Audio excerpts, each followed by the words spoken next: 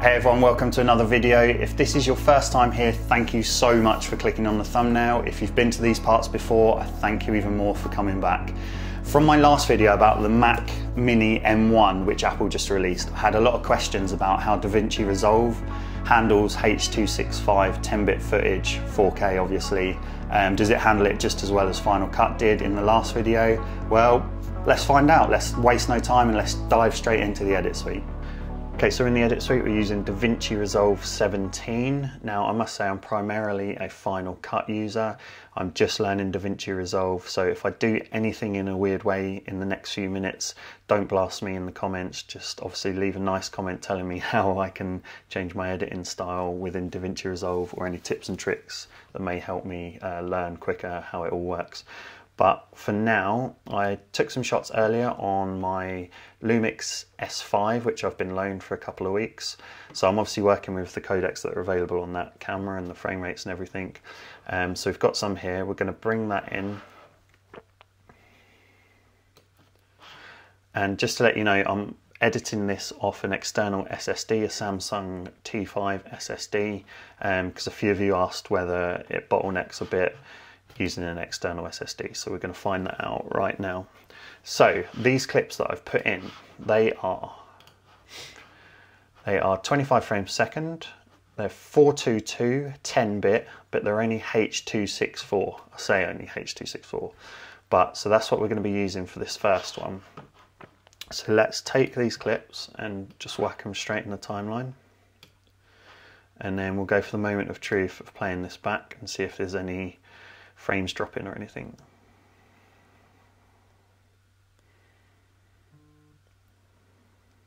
So we don't seem to have any frames dropping right now.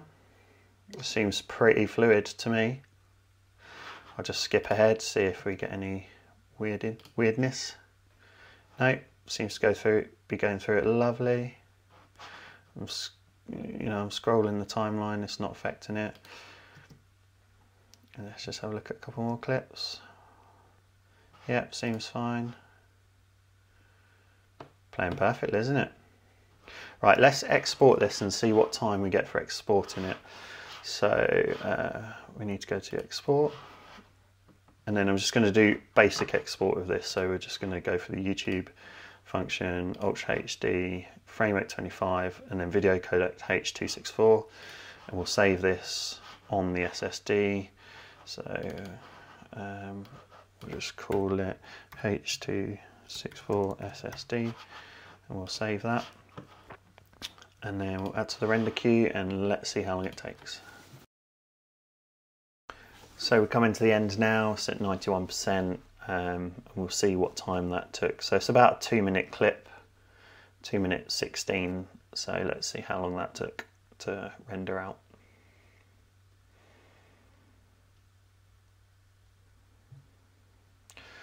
So it's 2 minutes 18 seconds to render this 422 10-bit H.264 clip. Okay, so now we've got a new project, and this is going to be a H.265. So we're just going to grab those files. So the difference in these files from the last ones is, let's pick one. So the difference is this is now 50 frames per second. It's 10-bit H.265, but it's only 420, not 422. So that's the difference between the last one. Last one was H.264 422. This is H.265 420. So let's put these in the timeline and see what we get. And we'll go for a playback. Again, plays absolutely smoothly. No drop frames whatsoever. Looking lush. Look at that branch of a tree. Artwork at its finest. Yep, just skipping through the timeline. Scrubbing along, it's fine. Skip to the end. No problem at all. Absolutely no problem at all. And that's off an external SSD. Let's just export this. So we get another kind of test of speed of it. So we change the codec this time to H.265. We'll call this H.265 SSD. We'll place that on the SSD. There we go.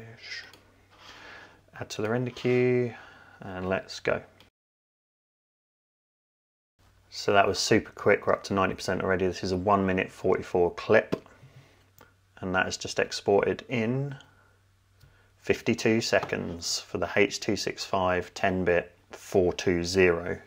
Okay, so we've got another new project up. This is H.264 again, 422, but this time it's the internal SSD. So this is coming straight from the Mac Mini and no external SSD. So we'll see if there's any difference in speed with this. So we'll grab the original files again, put them into the media pool.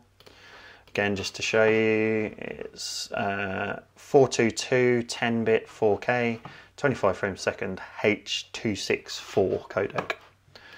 So we'll put them in the timeline again. So remember, this is coming straight off the Mac Mini. Just move that to the start to make it a fair test. And let's see how this plays back. Oh, so we've got we're getting a few little drop frames. Oh, sorted itself out now. Yeah, we seem to be fine now. Let's go ahead. So yeah, it seems pretty fine from there on. Oh no, oh no, that was the end of the clip. I'll let them off. I'll let Davinci Resolve off in the Mac Mini. But yeah, it seems it's just that initial little couple of seconds, and it sorts itself out. Which, for a 700 quid computer, are you going to be bothered about that? Probably not, that it takes a couple of seconds before it starts ramping up. Okay, cool. Let's export this and see what we get. So we'll call this H.264 internal. Do 4K, 25 H.264. Yep. Need to just we'll just put this on the desktop. Add to render queue and let's go. So yeah, we're coming to the end again. 92, 93%, 94. And we'll see what time that comes up with.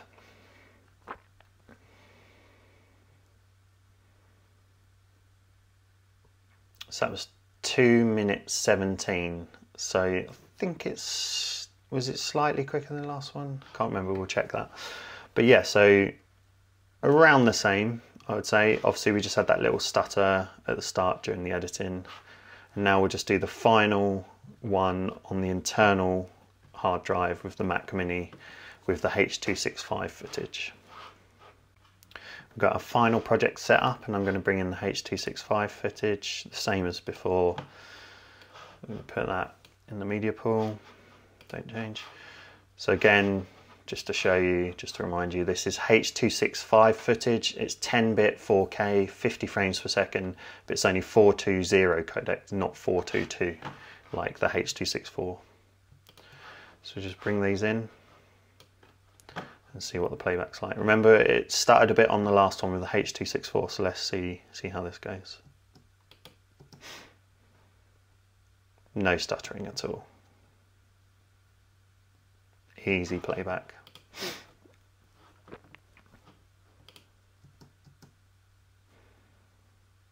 Looks perfect.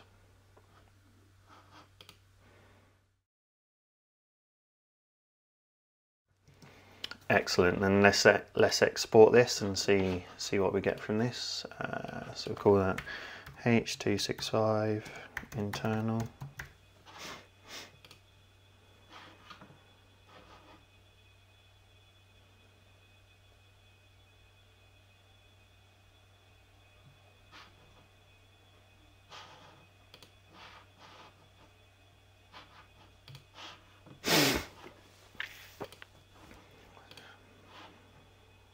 And let's add it to the render queue and let's render it out. We're up to 90%, super quick again with the H.265 footage, and that took just 50 seconds. So that is super quick. So this was just a basic kind of show and tell essentially of what the Mac Mini can do with H.265 footage 10-bit, H.264 footage 10-bit, both 4K, 420 and 422. Obviously this is complete like baseline, there's loads more you could do. You could have effects and colours and that. Potentially got a commercial job at the end of the week. If you'd like me to edit that fully on Davinci Resolve, which will have colour grading and everything to see how it works out, then I'm happy to do that. I'll record the screen as I edit and put it together for you for a video. So leave a comment below if you want me to do that.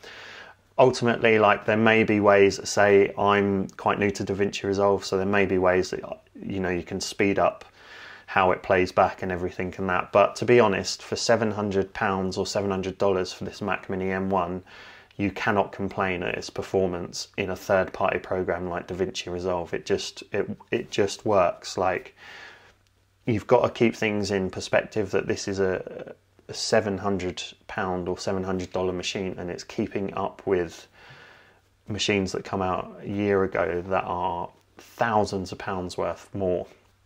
So is this worth getting? I definitely think so. It's not obviously going to be a long-term computer solution, but it's going to get you over the next 6 months to a year before the new, hopefully, M2s come out and the MacBook Pros and whatnot. If you've got this far, thank you so much for listening this far and taking time out of your day to hear me ramble. If you did like this video, then it'd be great if you could subscribe and obviously hit the like button. If you subscribe, then hopefully that will lead to me earning money from YouTube and finally being able to feed my kids and get them Christmas presents. If you don't want that laying on your conscience that my kids aren't able to eat, then please subscribe and like the video. I'll leave that thought with you, and I'll be back next time. Leave some comments below. Let me know what other videos you want me to do. If you've got any questions, I'll be in the comments answering questions. But that's it for now, and I'll see you again next time. Cheers.